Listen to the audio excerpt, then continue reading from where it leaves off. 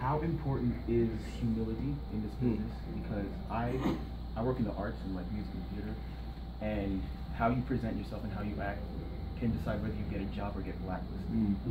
So there's that, and what is the most humblest moment of both your careers? You came ready, boy. Came ready. I mean, humility, I think, to me, it kind of weaves between integrity and sacrifice to me. You know, I don't know where it says it, Rev, but God gives grace to the humble. And you know, I think of, I can't think of a moment where I've been humbled, but I think, you know, when you're playing professional sports, I think you're humbled every day. You know, I think about when I got dunked on at University of Florida by a guy named Stacy Poole.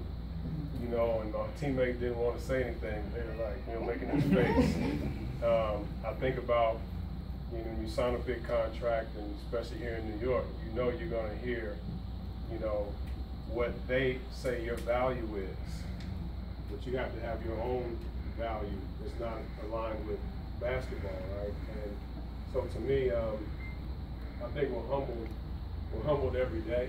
I think it's something that you have to continually practice. You know, I think in our sport, and I'll you know, pass it to Kyle.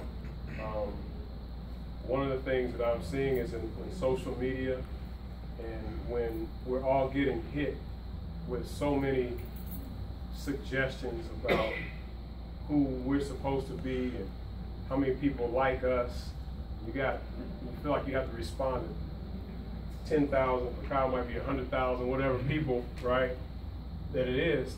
But the reality is those people can't tell you how good you are. Those people can't tell me how good I am. And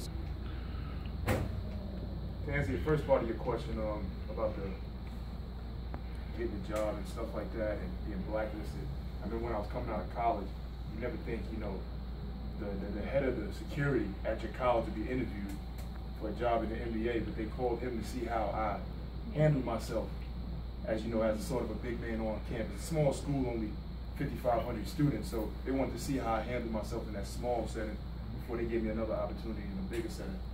So I could have had a run-in with that officer, you know, called him all types of names outside of his name because I felt I was bigger than him, and that maybe would have blew my opportunity. So that goes to show you that you don't know who you're running into at any. So that was a very shocking at the time, and I'm glad, you know, I handled that, whatever encounter with him, the right way. And the most humbling probably for me was when I was actually on my road to, you know, going to the NBA, and I'm just feeling like Mr. Big Shot, nobody could tell me nothing. And the truth be told, I didn't have a contract yet. I was a second-round pick, and no money was guaranteed at the moment. You know, but I'm walking around feeling myself, you know. And then when I got to Orlando, you know, I'm still walking around, you know, Big Shot. And they said, Kyle, you know, you're not even on contract yet. You know, this could end today, and you'll be right back in college. So that was kind of like brought me to ground zero, and it made me feel like, you know, okay, let me keep that same attitude I had when I was in college. You know, when I was just working for school meals and meal. I know that.